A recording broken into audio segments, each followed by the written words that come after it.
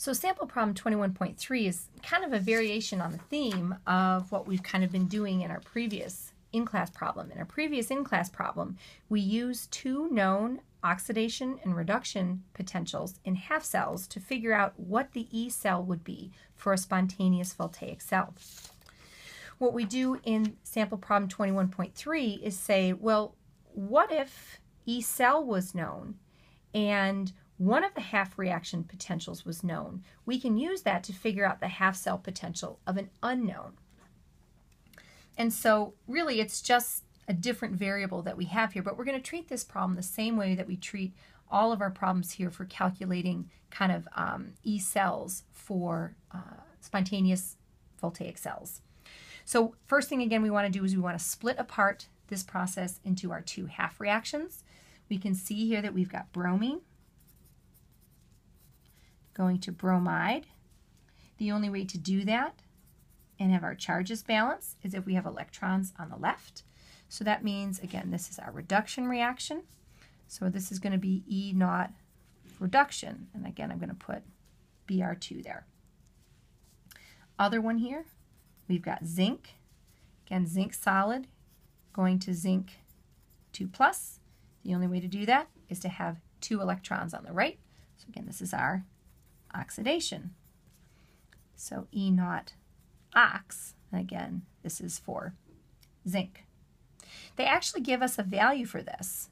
Okay, we have the E naught here for zinc, and again, we could look it up on the table here.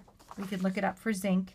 The reduction for zinc is negative 0.76. So if we're looking at the oxidation of zinc, we're going to have positive 0.76 volts. And again, this is where what I do is going to be a little bit different from what your book does, because this, again, looking it up directly from Appendix D, this gives you the reduction potential. Since we want to consider zinc in an oxidative way, we need to take the negative of this. Again, sum these up, and you're going to get our overall reaction. We don't need to do any scaling. So this was already a balanced redox reaction. So again, we've got bromine plus zinc goes to 2 bromide plus zinc. And we know E cell for this because they give it to us, 1.83 volts. So if we treat this problem like we had the other ones, E reduction plus E oxidation should give this number. So now this just becomes our unknown rather than our E cell. So we can say E cell equals reduction standard potential plus the oxidation standard potential, positive 1.83 volts equals, this is what we don't know, our reduction potential, plus we do know our oxidation potential, and that's positive 0.76. Again, pretty straightforward algebra here. Positive 1.07 volts is a standard reduction potential for bromine. Pretty straightforward with this problem.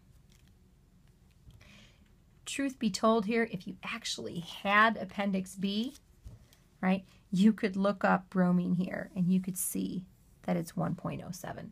So this wasn't some magic one that didn't happen to have something that was on Appendix B or that nobody knew.